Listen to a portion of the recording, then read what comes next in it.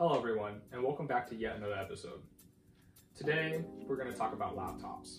It's no secret that laptops are an essential part of a college student's everyday life. However, laptop prices are quite crazy nowadays, literally ranging from thousands to the 3,000 or 4,000. It's actually quite insane. So, in this video, we're going to see if we can forego those costs. I'm going to upgrade an old 2008 MacBook into hopefully the specifications of a MacBook Pro 2020 and see if this MacBook from 12 years ago can be as powerful as a MacBook Pro in 2020. Alrighty, so without further ado, let's get into it. Alright, so we're on the Apple website looking at MacBook Pro 2020s. You see right here, 1300, 1500, 1800. Don't let the 99 fool you. It's not 1400, it's 1500. Alright, so let's look. We have an Intel Core i5, 8th gen, turbo boost up to 3.9 gigahertz. Can't do nothing about that because obviously we can't upgrade the CPU, but let's look at the RAM. The RAM's an 8 gig DDR3. They have a 512 SSD and a bunch of other random stuff. Alright, so what we're going to focus on for this video is we're going to upgrade the RAM and the SSD of our MacBook 2008, and hopefully it will run as fast, if not faster, than the MacBook Pro 2020 13-inch. So here's the SSD and the RAM. These upgrades cost less than $100. I got them on Amazon. I can leave a link in the description, and honestly, for $100, these upgrades would change your life. 10/10 would recommend. Okay, let's just take a moment to appreciate how magnificent this MacBook is. It's truly spectacular. Alright, now into the internals. Let's flip it around. So right here we have a little pull tab. Back in the day, MacBooks were very easy to access. You literally just flip the pull tab and you have access to the hard drive and the battery.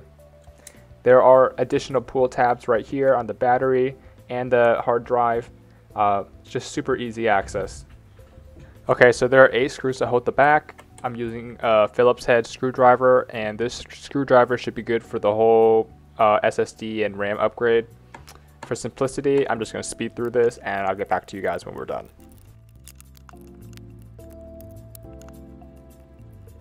Alright, and with this, we have access to the guts of our device. So again, Apple makes it so easy to take off the back, and I really miss the upgradability that Apple once used to cater to us. So you can see the hard drive, fan, motherboard, and the additional RAM. Beautiful. Alright, so let's start with the hard drive first. As I mentioned, there's a little pull tab, but there's also one Phillips screw that you need to unlock before you can get into the hard drive. So let's just do that real quick here. Also, be sure not to lose all your screws. I kind of have them all over the place, but I mean, I know where they're at. So yeah, definitely don't lose your screws. You don't want to be in that situation. Here, I'm taking a little while to do it just because I underestimated how long the screw was, but it's out. Okay, so pull tab is very important, but be careful not to pull it out all the way because there is a SATA 2.5 ribbon cable that's attached to the SSD or hard drive, and you'll need to pry that out first before you can remove the hard drive. It looks like we were successful. Okay, so now we're going to put in our new SSD. Remember, it's a WD Blue 500 gigabytes. Just attach the SATA 2.5-inch cable right here. It should fit exactly the same.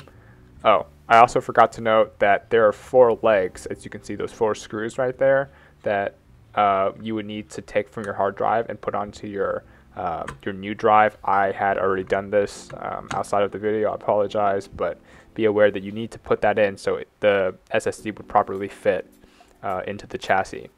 So now that it's in, we kind of want to put back on the Phillips screw head right here, and after the screws in, then we are able to move on to the next part of the video. Okay, now onto the RAM. So let's zoom in right here to the RAM. So each one, there are 2 slots. Each one is up to 4 gigs, so 8 gigs total. So there are 2 kind of pin things right here. Just prop them open, and it should come right out. Be kind of careful, but I mean, you'll be safe. The last one's kind of difficult just because the battery's in the way. You could take out the battery and then access the RAM. It would be much easier because it's not physically going to be there. But I mean, I didn't want to, so I kind of just like wiggle my way through it right here. And I mean, it'll come out. It'll come out eventually. Oh, okay. And it's also important to note when you're installing the RAM, there's only one way that it can go in because there's a short side and a long side, as you can see. So there's no way that you can possibly put it in, quote unquote, the wrong way. So now that we've taken off the RAM, we're just going to make sure that it goes in. There should be sort of an audible click when it goes in, and then go ahead and push it down. And we will do the same thing to the other one. And since this is on the top, it should be much, much easier. Very nice. All right. And click. Perfecto. Okay, and with that, the SSD and the RAM are upgraded. So let's just put back on the back. Remember, there are 8 screws. I'm just going to speed through this part. I hope you guys don't mind.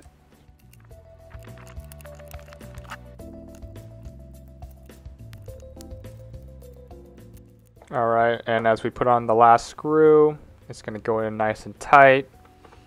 And then let's go ahead and put back on the back. I just miss how easy it was for Apple to make these laptops so upgradable. And there you have it.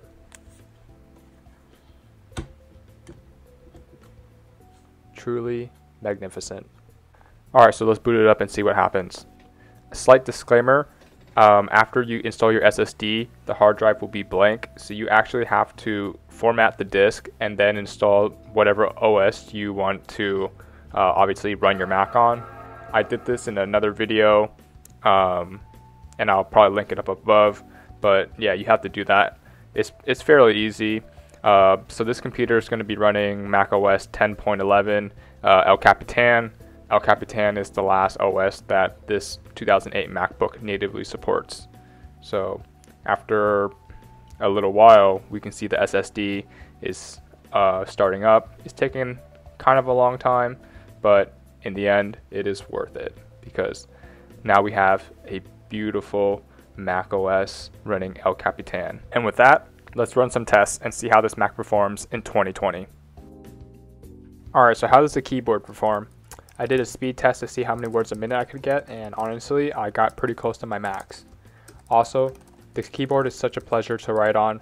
It has so much travel between the keys, and just listen to the sounds that the keyboard makes.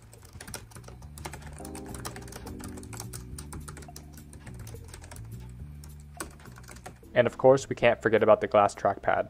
Apple was probably one of the first to implement this sort of technology, having support for gestures and other features. It just made the trackpad very easy and the overall experience very easy to use. Checking out the webcam on the Mac. It looks pretty good, not too bad for 2008. Like obviously there's some pixelation. It's a little bit grainy, but for the most part it does the job. Also using the internal microphone on the Mac as well. It's not very good, but it does also get the job done.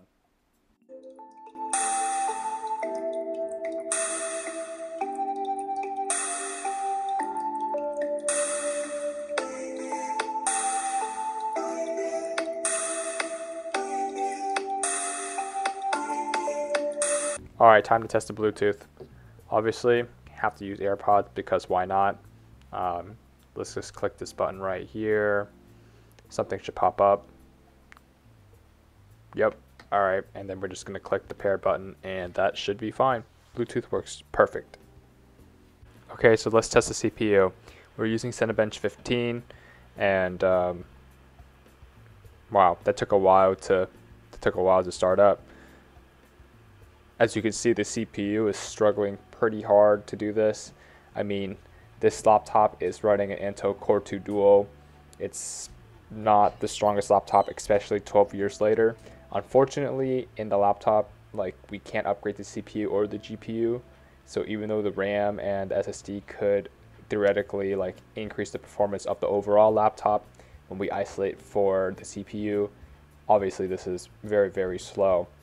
I'm just going to go ahead and speed forward so you guys can see the results.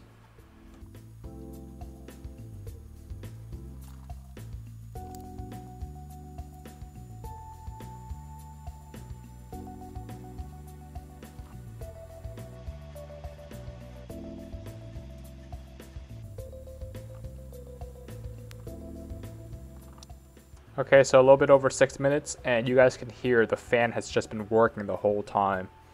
Obviously, CPU is not very good, and the thermal system is not the best either. But now at least we're done. And as for the externals, there are a lot of nice to haves, such as this battery indicator that tells you the battery without even having to open the laptop. Just look at all the ports this device has, from Ethernet to FireWire to USB 3.0, Thunderbolt 2, headphone in, headphone out. What more could you honestly ask for? And lastly, MagSafe. So simple, but yet so effective, a revolutionary technology. Apple definitely needs to bring this back.